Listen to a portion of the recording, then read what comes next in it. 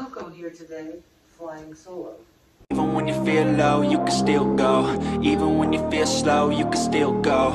Even when there's no hope, you can still go. I never answer to no, man, I still go. Go, go, go, go, go, go, go, go, go, go, go, go, yeah, go, go, go. If you are new to our channel, I'm Coco. I'm a reseller with my husband, Vay. And we share what our picking is like, what our day-to-day reselling is like, and today I present to you odd things that I found at Goodwill or have been gifted. Now this one, and I found this at the Goodwill bins, and it's like a little dress towel, I guess for like if you're a sloppy eater. I just couldn't pass it up. I thought it was so cute. I love, as a reseller, finding odd things and like researching to see what it is. I like odd, I like vintage, but this, I've never seen anything like this. So I've been researching this. I got this like 3 weeks ago. And I've been Google lensing it, I've been researching it. I cannot find this. I don't know if maybe somebody made it. But, yeah, this has been a weird find of the day. I probably paid about 10 cents for it. So, I don't know. I'm gonna, once I list it, I'll figure out how to list it, and I'll let you guys know if anybody buys it, if anybody out there knows what this is, if somebody actually made it themselves, like I said. Is this retro? Is it vintage? I don't know. But, it's so freaking cool. Am I right? Another odd item that I was gifted from my mom. She knows that I love vintage jewelry and like vintage brooches and just odd, you know, brooches. And she happened to get this. And she does not know the history behind it. Neither do I. It is, I've been researching this for like a couple of months now. I don't know if it's a nurse or a hairdresser symbol. At first I thought this was the Tin Man, but it's such a cool brooch. But I can find things on the individual charms I have found, but I have not found this guy, this little guy in the middle. Can't find it. Very weird, odd brooch. But I love it. I love it, and I will find out eventually, hopefully. If anybody knows what this symbol is, please let me know. As a reseller, I feel like I'm supposed to know everything. Like, I'm supposed to be an expert.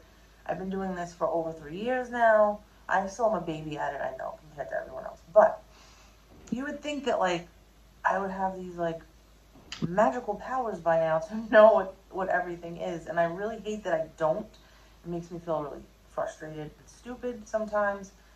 But it's just part of the game. It's part of the learning. It's part of the research. Like I said, one of the reasons why I love reselling is because could be very fun.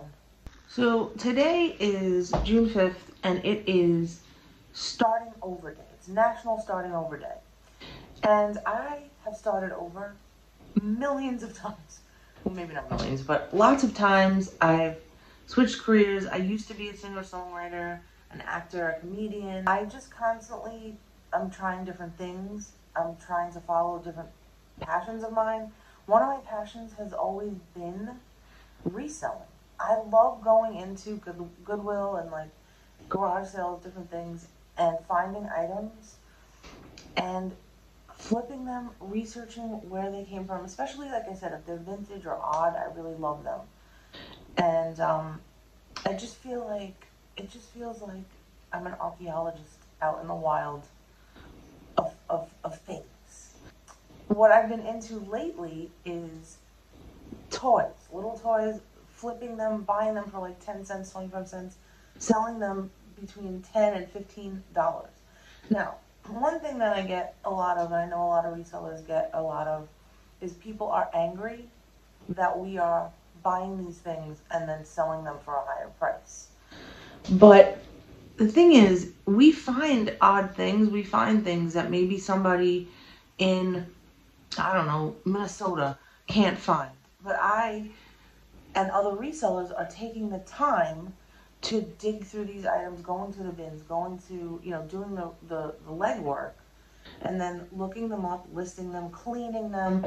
So we are going the extra mile to find people things that they maybe don't have access to, and we're helping them maybe fulfill that wish of finding a collectible toy, a shirt that they have been looking for. So, that's how I look at it, and I'm sure a lot of other resellers look at it like that as well. Speaking of National Starting Over Day, I have been given a gift from my husband where I, for the first time, and this is why I'm here solo, he's letting me run our business. Obviously we're partners in it and we're both running it together, but he's letting me on the daily list, source, make videos, really take our business and run with it and see what I can do with it, because I really want to bring it to the next level.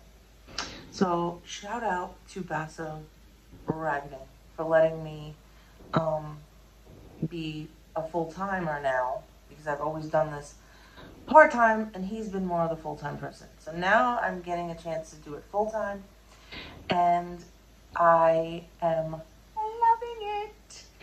I mean, my skin is clearer, I'm happier, I wake up very happy in the morning instead of stressing out.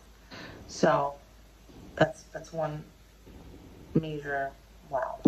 Okay, another cool item sold the sold comp on this one was $42. She's a 1990 Barbie.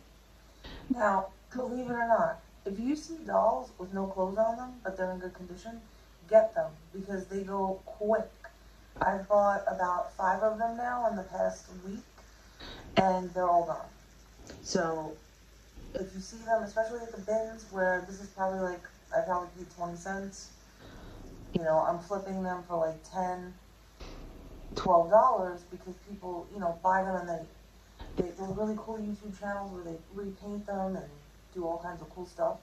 So definitely check that out. And like this, random, you would not even think anything of this probably. You're probably like, oh, it's a Barbie princess, and this is selling for $19 plus $2 shipping. Somebody sold it for this little thing, which I spent 20 cents for.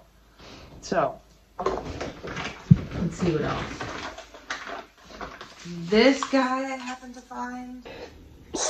Oh, he's from 1996, G.I. Joe. He had a sold comp of $38. A lot of like $38, $40, whatever. I probably paid about 75 cents for him. We'll put him up, see what happens. Another thing, a little quick tip that I want to tell you guys. When you go to the bins, wear gloves, wear a hat, because the bins can get pretty dirty, and you want to protect yourself. You want to make sure, like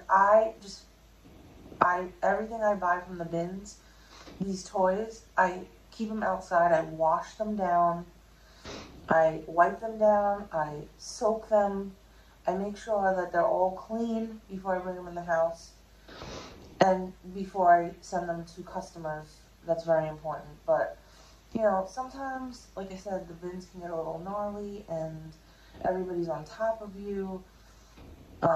Just stay clean, stay nice, wear your gloves. You don't want to get hand, foot, and mouth disease. I know, that's paranoid, but just a tip from me to you. You know what I mean? And, one more thing. Another piece of satisfaction for me is me and Bay always have a friendly competition about things that we pick. Whose picks are better, who's going to make more money. And a lot of times Bay will poo-poo me and be like, that's junk, and it's not worth anything. And every once in a while, maybe he's right. Every once in a while.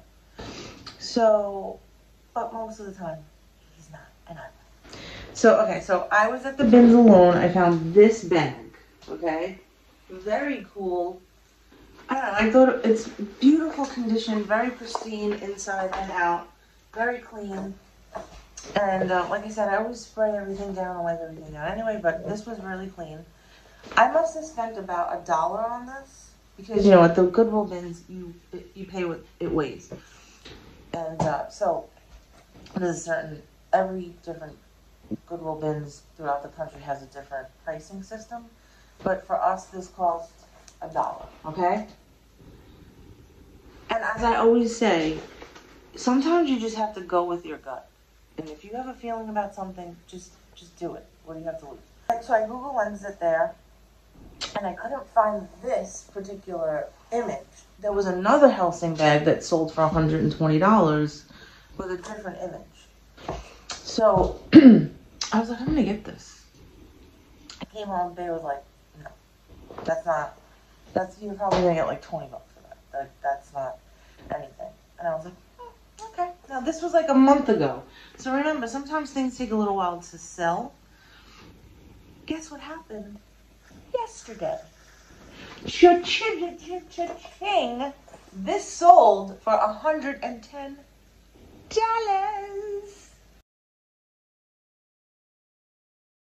$110 for this. Bae is actually calling me right now while I'm making a video. I can't answer, babe. I'm doing a video without you. I said I was gonna wait for him to do this video about the Helsing bag, but who has time to waste? I got the time. I do the video. But anyway, $110. Yeah. Winning for Coco.